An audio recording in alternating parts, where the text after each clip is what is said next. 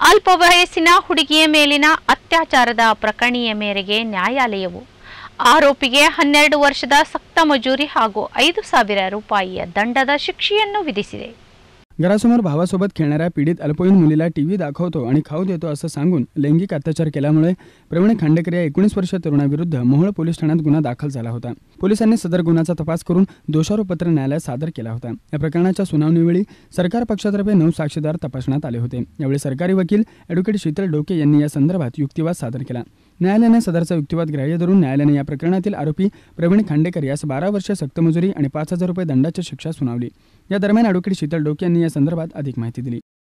की दिनांक 23/8/2017 रोजी 4:30 ते 5:30 च्या सुमारास यातील जी 8 वर्षाची पीडिता आहे ती तिच्या घराच्या समोर तिच्या छोट्या भावांसोबत खेळत असताना यातील आरोपी प्रवीण विष्णुपंत खांडेकर हा त्या ठिकाणी आला व त्याने तिला मी तुला टीव्ही दाखवतो व खाण्यास देतो असे सांगून तो तिला त्याच्या घरामध्ये घेऊन गेला आणि त्या ठिकाणी त्याने तिच्यासोबत दुष्कर्म केलेले आहे.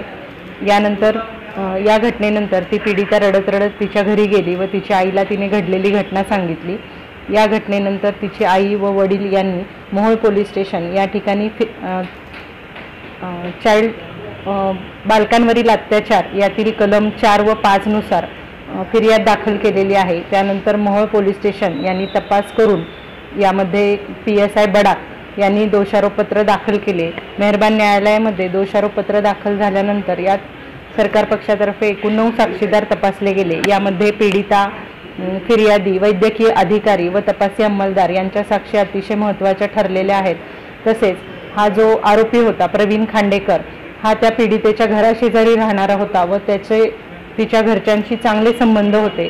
असे असताना देखील त्याने त्याचा गैरफायदा घेऊन त्या मुलीबरोबर 8 वर्षाच्या पीडितेसोबत दुष्कर्म केलेले आहे. म्हणून मेहरबान न्यायालय श्रीमती UL जोशी मॅडम यांनी त्या आरोपीस 12 वर्षे सक्त मजुरी व 5,000 रुपये दंडाची शिक्षा सुनावलेली आहे. त्याचबरोबर सरकारच्या मनोधैर्य योजनेमधून 30,000 रुपये नुकसान भरपाईचे आदेशही मेहरबान न्यायालयाने त्या पीडितेस देण्याचे आदेश केलेले आहेत. सदर प्रकरणात सरकार पक्षातर्फे ॲडव्होकेट शीतल डोके तर आरोपीतर्फे ॲडव्होकेट महेश सोलनकर यांनी काम पाहिलं.